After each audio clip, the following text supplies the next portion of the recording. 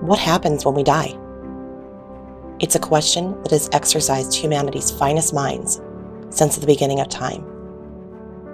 From a physical standpoint, death occurs when the body's vital functions stop entirely.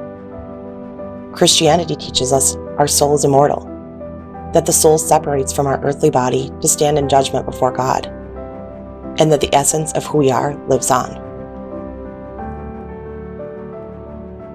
Many struggle and are almost paralyzed by the fear of death. As a former hospice nurse, someone who's personally struggled with losing a boyfriend tragically in my early years, then losing the majority of my immediate family in the more recent years, and someone who's recently discovered the gift of mediumship, I hope to ease some of those fears today.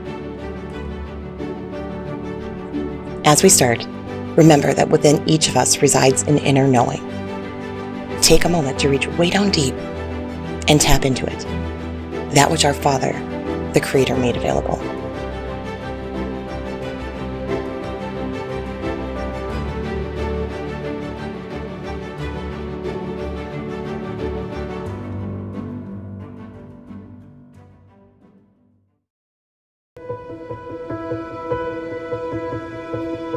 Near-death experiences are a common pattern of conscious experience that occurs to people who are on the verge of death.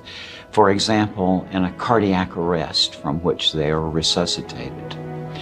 And basically they consist of elements that are common all over the world. Not every person has all of the elements, but among the things that people say are that they hear the doctor say something like, "Oh my God, he's dead," or "We've lost her," which is very surprising to them because they say that I have never felt so alive as when I heard that doctor say I was dead. Because from their point of view, they feel that they distance themselves from their physical body.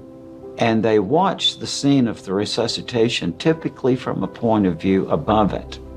As this progresses, they eventually wake up to the fact that, oh, this must be something to do with death.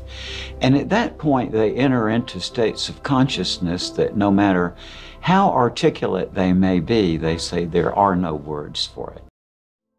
The automobile accident we had was really quite a terrifying thing. We had been on family vacation, and I was driving the car.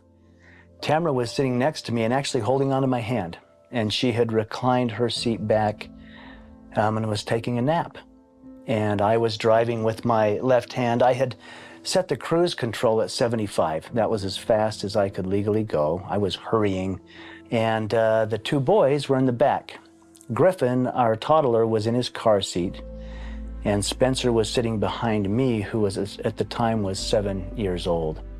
There was crosswinds and reports of different things, but what I believe happened is that I may have just dozed off for just a second, when you just nod off, but the car swerved to the right, I overcorrected to the left, and lost control of the car. And it began to roll not off the road, but down the road at 75 miles an hour. It was a horrific accident. I blacked out for that. I don't remember actually rolling. But when the car came to a stop, I was completely conscious. And the first thing I heard was Spencer, my 7-year-old, crying hysterically in the back seat of the car. What had actually happened is that both of my legs had been crushed and shattered. The left leg was eventually amputated above the knee. My back had been damaged, my rib cage was damaged, my lungs were collapsing.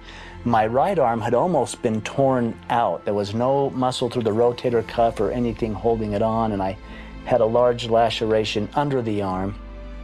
And then the seatbelt had cut through my abdomen and ruptured all my intestines. I was an absolute mess. I had no idea. All I knew is I was in pain, I was losing consciousness, I couldn't breathe, and here was my son crying hysterically in the back seat. But that's when I realized no one else was crying. And it was in that horrific moment that I knew, first of all, that Tamara was gone. And Griffin, my little toddler, the car seat had broken up and he had been ejected from the car. And my first thought was, where's my little boy? And yet it was, even in the asking, it almost felt like the answer came, and he's gone. He's gone. And it was the most horrific, hellish moment. I don't share it to be graphic or morbid, but I wanted to set up the contrast. There I was in the darkest moment of my life. You know, half the family's gone. I've got a hysterical 7-year-old and I'm losing consciousness. And it was in that moment that light came. It felt like tangible light. It felt as if light came and surrounded me.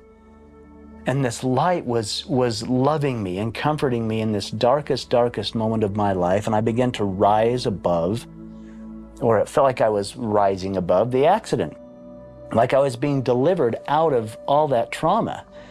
And it was a little bit confusing. I mean, I was wondering, how am I okay? Suddenly there was Tamra. I mean, she was absolutely gorgeous and radiant. There was no head trauma. She was beautiful, just like she had always been to me, but even more so. And we began to communicate. And she was literally telling me, Jeff, you've got to go back. You've got to go back. You cannot come. You can't stay here. You've got to go back. And it was an interesting experience of choice, because there I was looking at the woman that I loved more than life, and yet I knew I had a little boy crying in the back seat of that car. And I got to make a choice. What was I going to do? And I chose to come back. Now, I said the most profound goodbye I'll ever say, and I found myself moving freely around a hospital. Now, I have no concept of time in this bubble of light. I was later told people had arrived at the scene. They were able to get Spencer out of the car, who was banged up a little bit, but my little 7-year-old was not physically injured terribly. He literally walked away from the accident. With the extent of my injuries, they knew they could do nothing for me there, so I was life-flighted to the closest level 1 trauma center. Jeff Olsen, he was badly injured, and he was flown to my trauma center. And when I went in to see Jeff, he was unconscious, and there was a team of physicians and other providers taking care of him. And everything slowed down in a sense. Everything became quiet, like watching a TV show with the volume turned off. And standing above the gurney in the air was his deceased wife, Tamra, whom I never met, but who I knew immediately. The physicians, the providers were still talking to each other. They were still doing everything that they were doing, but for me, everything was quiet, except for Tamra, who expressed her profound gratitude for the care that Jeff was receiving. I was in the hospital for over 5 months. I had 18 surgeries in total. But probably the most profound thing about my hospital stay was at the end of the hospital stay. I had gone from ICU to surgical recovery, and I was actually in the rehabilitation unit. It was after all of that, and I was actually just weeks away from going home. I rolled on my side, and my brother was there, my younger brother. My 2 brothers had just been by my side continually. I think they almost lost their jobs to be with me. And I recall falling asleep and thinking, wow, it feels so good to go to sleep. I haven't slept for months. I was in this deep, beautiful sleep when that light came. But this time the light dispensed. It went away. It was like a fog lifting off a lake, and I was in the most beautiful place. And it felt so physical. I could feel everything as if the energy was surging through every cell of my body, and yet I believe I was out of the body, and yet it felt so real, so physical. And I was running about just gleefully thinking, I'm home, when I got the message, I'm not here to stay. And at that time, there was this corridor off to my left, and I knew intuitively I'm to go that way. And so I began to make my way down the corridor. And as I did, at the end of the corridor, I could see a crib.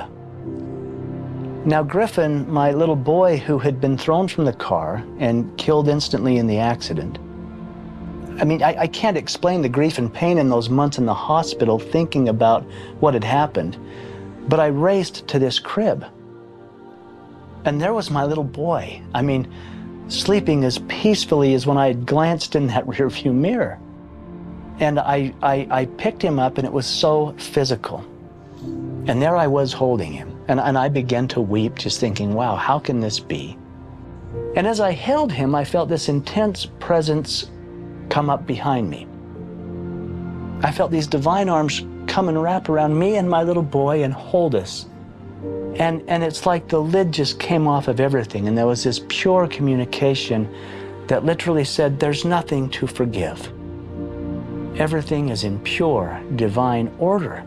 It's almost like it was this higher perspective of having always been, and that this life was simply a stage or a ball game or a, an act in a actless, endless series of eternal lives. It was incredible. In all that peace and beauty, I chose to kiss my little boy and give him back, to turn him over to the divine. And as I did that, then I woke up, in the hospital bed, back to the amputation and the injuries and all that had been going on. And yet I had a little bit different perspective about love and about the divine and about even my own existence and what that looked like in an endless realm of eternity.